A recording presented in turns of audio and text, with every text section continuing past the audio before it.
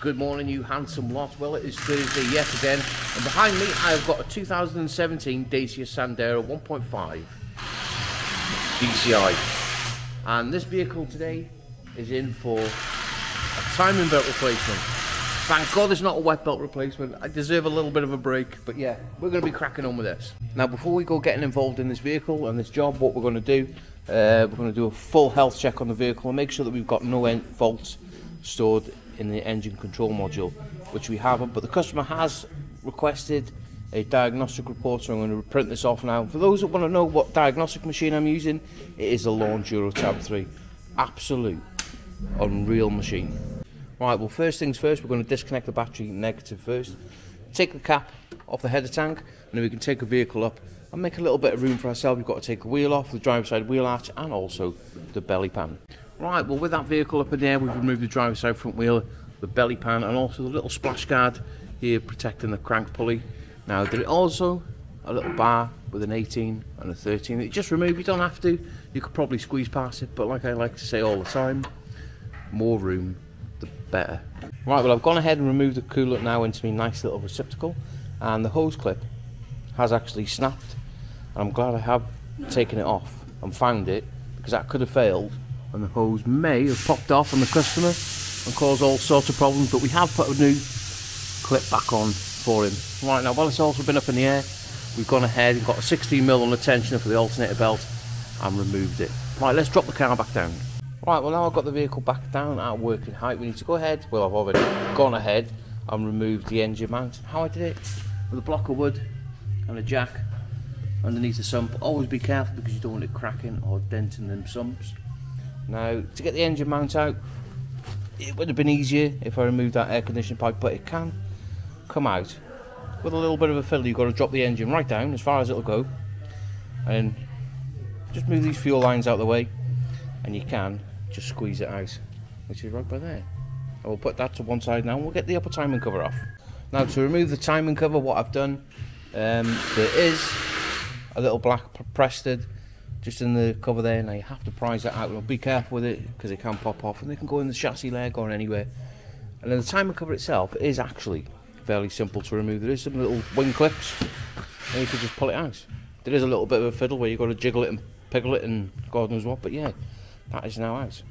Right, with everything now out of the way, even that second part of the engine mount, which is held on with some 10mm, we do need to get this engine timed up. And it's going to be easier for me to show you on a diagram. There's a timing pin which goes in the camshaft pulley by there, which is going to be used in this kit, and it is absolutely brilliant. I've had this 10 odd years. It's brilliant. Everything I need for like a French engine kind of thing. And also there's a crank locking pin which goes just underneath the starter motor and locks up against the crank, which I have already put in. You're not going to be able to see it, I don't think. Let me get my little torcheroonie for you, which is, I don't know if you can see it, right by there, just next to that intake pipe. By there. What I'm going to do is turn the engine over now and get that locked up first. Now, with that crank locking pin in place, we can jump on an 18mm now on a long extension. The crank pulley itself, we can get it locked up. Just turn it over now, you should see or hear the engine. And that now is perfect, so we can go ahead, flip it round, grab our camshaft tool, and that should slide in to the cylinder head. It's not. It's probably because that belt has stretched a little bit. We're going to have to do a little bit of fettling to get that in. Right, now all I'm going to do is grab an 18mm spanner.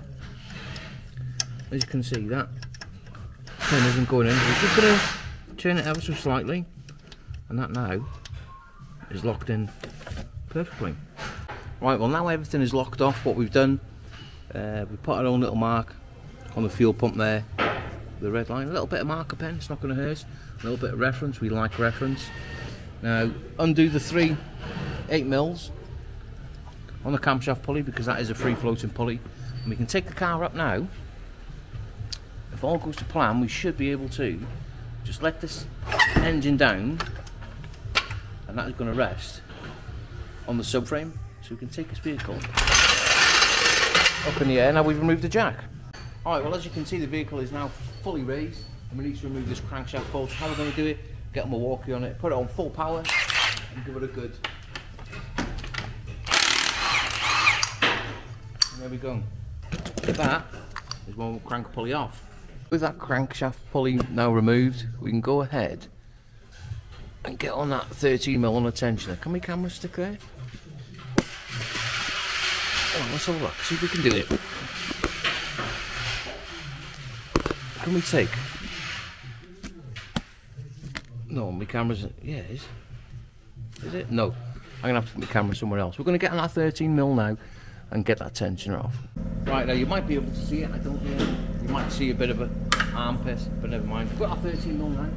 We get on this tensioner. Back it off.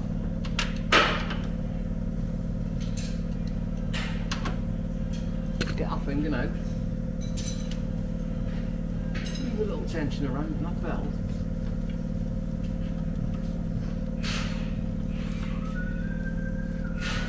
Should. Boom slam through.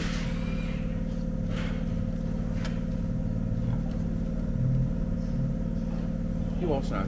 Because I'm on camera, this belt won't come off. Right, let's just take the tensioner off.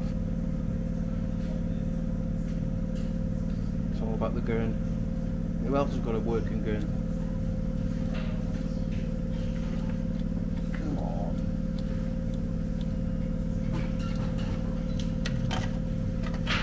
Right, there we go, that's the tensioner off now. This belt should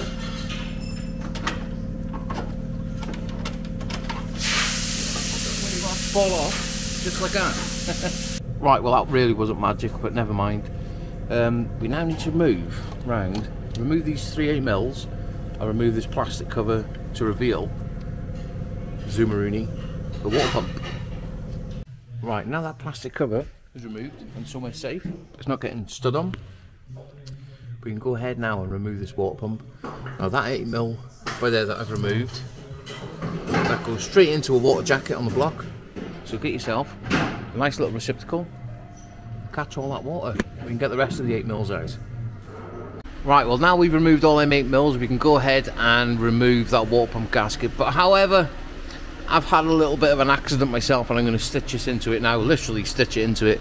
As I put my little screwdriver up there to pick the cover, the gasket off the block, that bit there has sprung out without me knowing, and as I pull my hand down, the gasket's gone straight through my hand, which I'll stitch into it now. Well, this is not where I wanted to be. My hand, it doesn't look much, but however, the little metal gasket has gone pretty much straight through my hand. Now, I need a stitch in it, which you're going to do now. But yeah. Oh well. The show does not stop. As you can see, it is a little bit grim, and it is fairly deep. Ugh, minging. Now I have done many of these water pumps and timing belts on these 1.5s over the years, and I've always been careful, but it just goes to show you, doesn't matter how careful you are, the accidents can happen. But we've got a little plaster over that stitch now. We're going to pull the glove down and we're going to crack back on. So let's get back round to removing this gasket off the block. Please be careful with it, you'd end up in hospital like me. Accidents do happen. It is a perforated edge on it, so you need to keep wiggling it back and two until they snap off. Right, let's get that block now cleaned up. Right, well with that block now all cleaned up, and it does look like brand new, let's get this water pump back on. Now all these gaskets, you see so many people using silicone, you don't need to, it can void your warranty and stuff like that. Just use the gasket. Right, let's get this on and torqued up. Now with all them torqued up now to 10 Newton meters, that one there going into the water jacket, you need to get yourself some liquid PTFE. I've had this years. Liquid PTFE, and put it on the bolt because you don't want that leaking.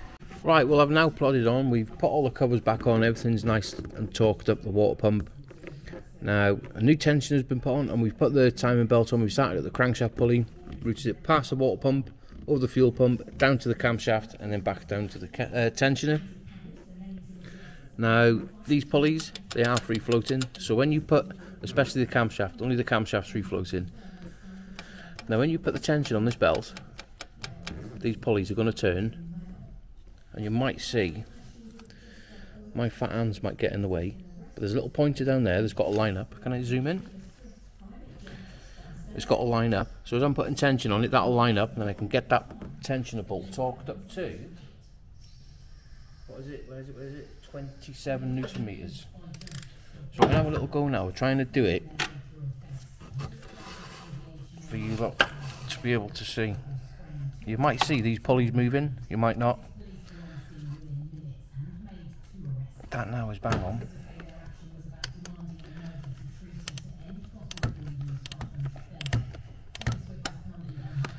Keep that tension on the tensioner.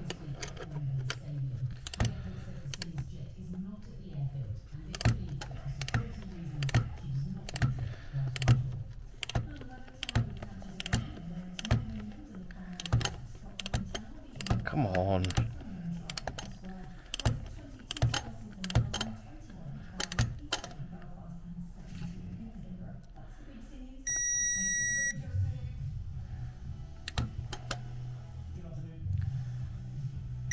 And that now, that tensioner is bang on. Before we tighten that camshaft up, what we're going to do is just put the crankshaft pulley on by hand. And we're going to make sure the crank is still on its lock.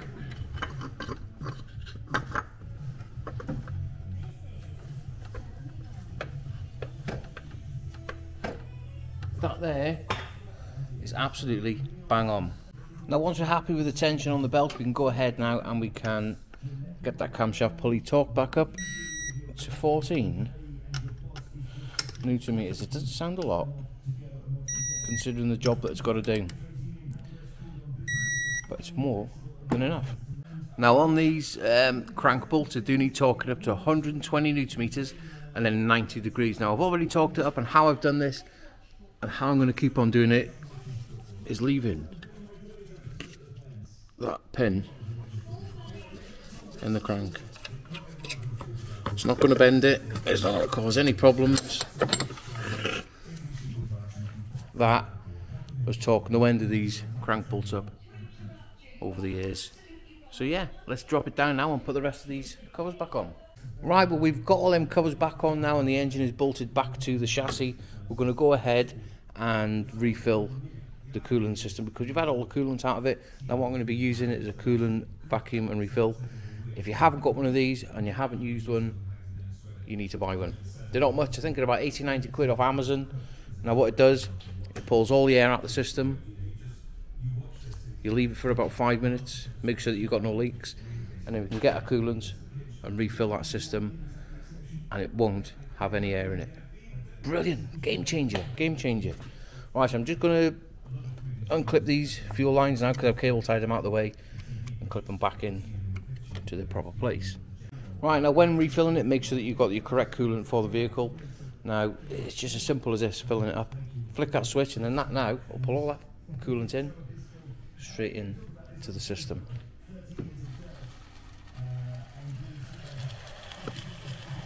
Brilliant. And while that's doing that, I can be doing something else. Right, now all that coolant now is all topped up and I am more than happy with it. Everything's connected, the battery's connected. What we're going to do now is flip the camera around.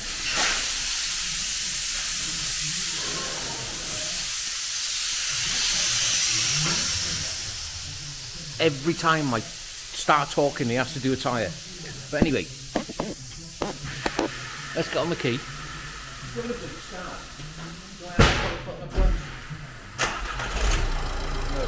There we go.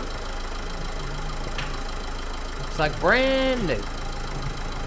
Right, well while that car now is ticking over like a little Singer sewing machine, what we're going to do is put the splash guard wheel and the under trays back on. While it's getting up to temperature, I'm going to wait for the fans, and then we're going to do a little bit of a diagnostic check and make sure that everything is running perfectly. And I also want to check for the customer as well that the upstream pressure sensor pipe isn't blocked. But yeah, that's what I'm going to do. Right, well we're now back on the floor. The car's been ticking over for about 5-10 minutes or so. Let's get in it, have a little look at some live data and see what's going on here. Now I have already set it up. What we're looking at is the engine speed, the water temperature 56.4 degrees, and also the pressure of the upstream. Now the reason why I like to check these is because they can be blocked but still give no fault code, and the customer wanted it diagnosing. So we'll have a little look at it, see if there's anything underlying. If this isn't blocked, these cars are absolutely brilliant. Now what the engine speed and the pressure of the upstream turbo is meant to do is rise and fall, pretty much mirror each other. If we rev it, you should see it rise and fall. Hang on, let me combine it so you can see what's going on. The orange and the blue line is what we're looking at, and it should pretty much replicate it. As we rev it, the blue line is the engine RPM, and we want the orange one to replicate it. Now if they're blocked, what normally happens is the orange one will take its time to fall back down, and that is how you know they're blocked. But no, we are happy now.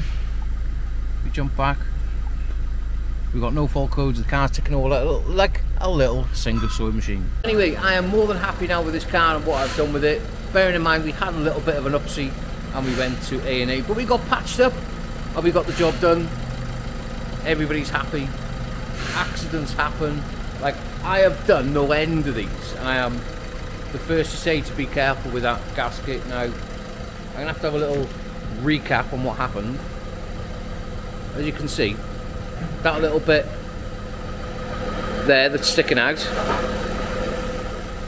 like a shark's fin, that is what got embedded into my hand. Nonetheless, no harm done. A little bit of a stitch, a little bit of a war wound, but the car is done. So yeah, on with the next. I don't know what I got coming in. Probably another wet belt or something on me. But yeah, anyway, hope you enjoyed it. Let's get it done.